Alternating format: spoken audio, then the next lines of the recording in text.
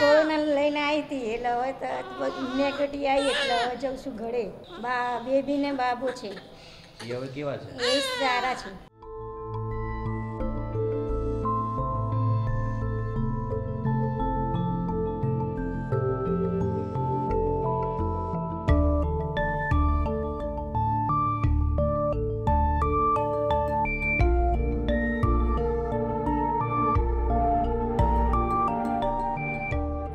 બાળકોનો ટેસ્ટ પણ પોઝિટિવ આવતા બંને બાળકોને પણ આઇસોલેટ કરેલા હતા ન્યુનેટલ આઈસીયુમાં, અને બંને બાળકોને અત્યારે જોતાં બંનેની તબિયત સારી છે, બંનેનું વેઇટ ગેઇન થઈ રહ્યું છે અને બંને હેલ્ધી છે.